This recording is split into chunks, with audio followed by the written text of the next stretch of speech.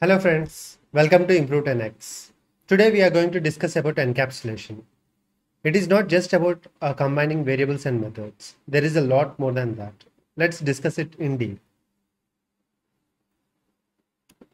So, usually when we actually think of encapsulation, we think of a capsule. What do we have inside the capsule? Just some medicine.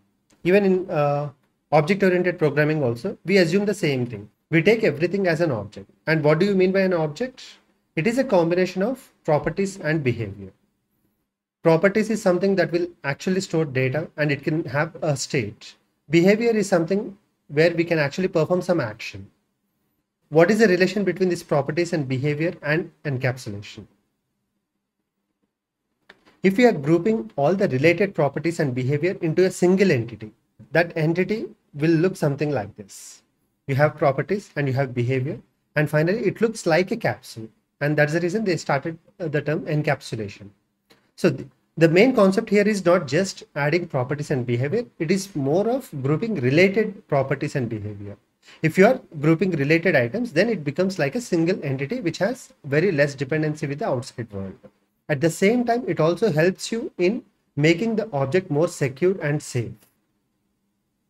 As we discussed, there is a capsule where we are combining properties and behavior, and this capsule is actually called as a class. This is a common example which like many people give. But is it just only class? Do we have anything else apart from class? If you combine properties and behavior, we are getting a class, and these are related items. Similarly, if we group related classes, interfaces, or any other files, and if we group them into a single package, even package is an encapsulated entity. It doesn't end just there itself. Similarly, if you have a group of packages or a set of classes, interfaces combined together, which might create you an encapsulated entity, which might be called as a component or module or even a project. The final goal for encapsulation is to make an entity more safe and secure and provide access only for the necessary items. Outside world should not know what is happening inside this encapsulated entity.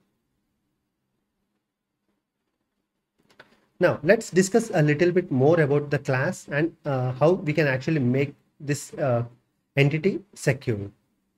As we already discussed, class is a combination of state and behavior or variables and methods. So what do you mean by state? Let's see a little bit more. State is something where we store the data. To store the data, we can use variables or objects. And when we actually say about variables and objects, these are nothing but a simple way of referencing to the memory, which means the variable is just a easier name to remember, which can be referring to a memory location. So it is storing some data in the memory.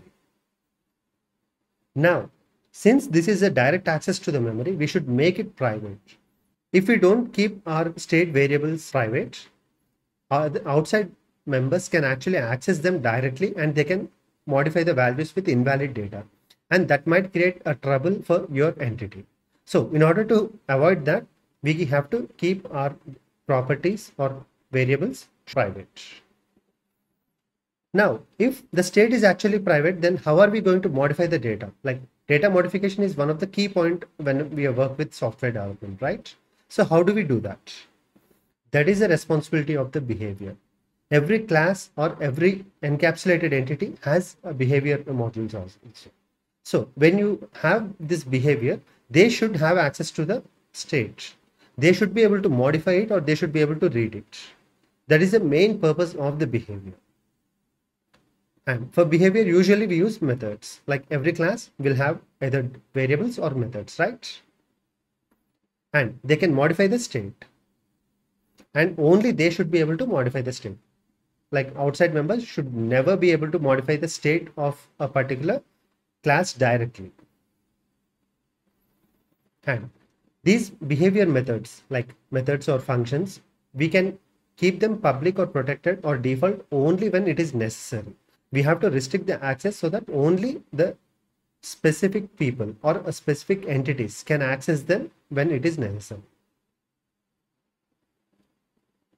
If we follow all these things, then class becomes more stable and strong. Now, let us see like what are the different types of class objects that we can actually create. So first thing is data structures, which is like where we can actually hold some data. In a way, we can say that these are more like plain old Java objects, or we can call even model classes, where we are just using this to transfer the data from one point to the other point. When you are making an API call or when you are saving something into the DB, these are the places where we are using this kind of data structures.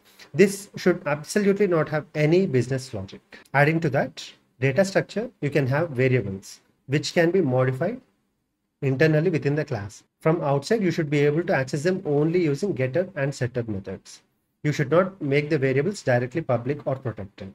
This is one of the key thing when you are using model classes or POJO classes. Now let's see what is the other type.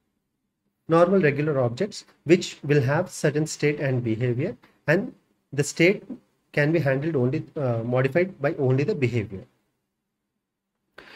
And this is the point where we actually try to avoid having getters and setters. Even Uncle Bob actually specifies this very clearly.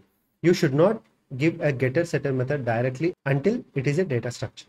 When it comes to regular objects, where the business logic actually plays a key role.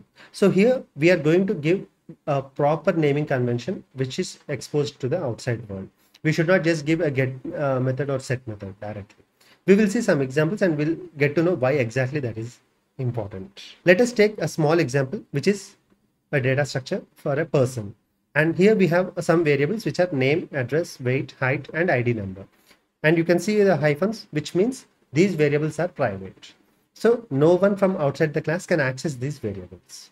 That is a good thing. Now, when you see the behavior, we have all the get and set methods for these variables. Now, these methods can be exposed outside. People whoever want to access these variables or access this data, they have to access it only through the getters and setter methods. If you see the same object as a regular object where we have some business logic, it's not just only a model class, then we have the same variables which are private, but we don't have getter and setters here. We are having a proper behavioral methods which describes what exactly it is doing, and internally it can actually make some changes on the state of that particular entity. For example, if you see eat food, whenever eat method is executed, there are certain variables that might get affected. Name, there won't be any change when eat happens. Address, there won't be any change. Weight, there will be a slight change that will happen. Height, it won't change immediately. Similarly, identification number, there won't be any change. And if you see similarly, like the other behaviors also, every behavior has certain impact on some states.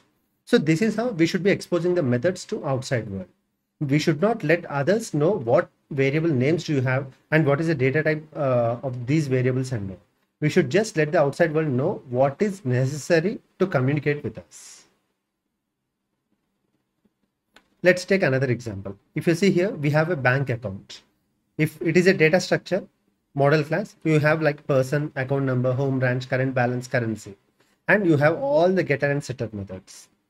But if you are using it as a business object, then on the right side you can see we have same variables which are private, but coming to the methods, we have the method names clearly mentioning what exactly it will be doing. It is not mentioning that what kind of information it is storing internally.